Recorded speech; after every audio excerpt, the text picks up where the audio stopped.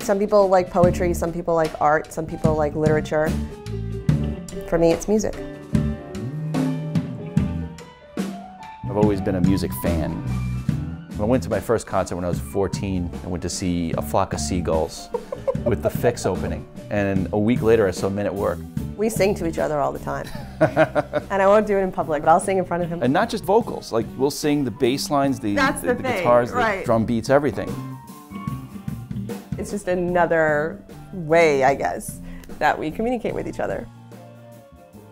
I don't know how many concerts I've been to, but it's at least this many.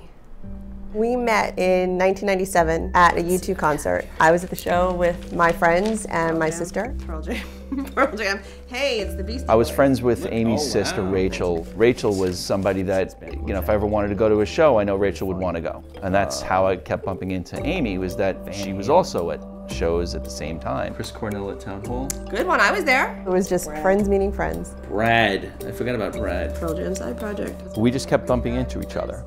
We were always kind of dancing around each other, but we never really had occasion to come together. Mm-hmm. I went to that. That was good. 4 years ago, my sister, she unexpectedly passed away. Rich was always checking in on me every now and again. How are you doing? How are you holding up? It was just me being a friend of Rachel, and well, you were grieving too. Yeah, and I was grieving too, so it was kind of catharsis for me as well. At one point, one of my friends was like, I don't understand why you guys aren't dating. I felt like it was supposed to happen. He called me up, said, do you want to go out on Saturday, like on a date? Is that weird? I was so taken aback, but I was so impressed. My sister, she was the genesis, you know, she was the thing that we came together around, and that can't be downplayed. It shouldn't be downplayed. It's a really, really bittersweet thing, because I think that she would have absolutely loved to have had you as a brother-in-law. Yeah, she would have been a great sister-in-law for me. Yeah.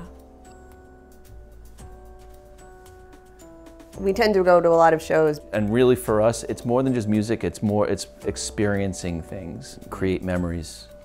This actually happened to us recently. We were at a show, and I said to him, oh, you're gonna see a side of me that I don't think you've seen before, because I'm a really big fan of it. The first Lollapalooza. Wow, look at that. So I'm singing and I'm screaming and I'm thinking, oh God, what is he gonna, this is so embarrassing, and what is he gonna think? And I didn't care. I didn't care because I knew he still loved me anyway. And that was a really, really liberating feeling.